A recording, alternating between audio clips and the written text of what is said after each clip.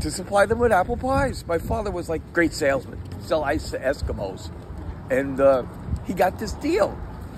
So we started making these apple pies, but it was a lot of work.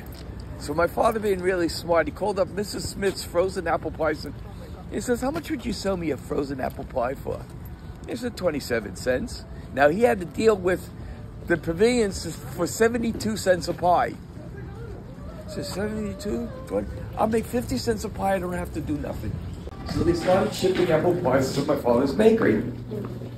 My job was to bake off the apple pies in the morning and then drive them to the World's Fair. I was a senior in high school.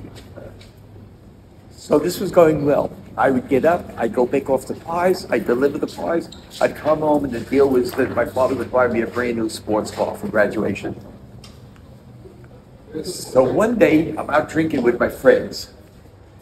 And I go, and I'm drinking too much, and I get to the bakery, and I'm really, really sleepy. I put the pies in the oven. I go up to my father's office, and I sit down in his chair, and I fell asleep.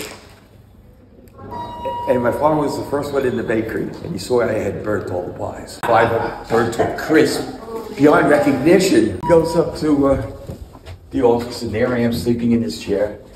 And he shakes me, he goes, "Dennis." I go, "Oh my God, Dad, the pies." He goes, No.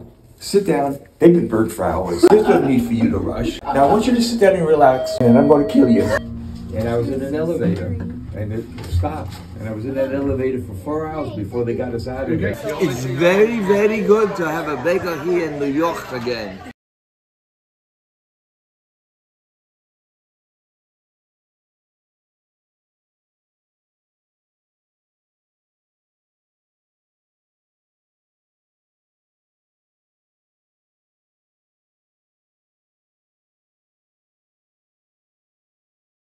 Thank you for watching, and stay tuned. And if you like this, don't forget down below, you press the thumbs up and subscribe to see more of upcoming great things from the world as Dennis knows it.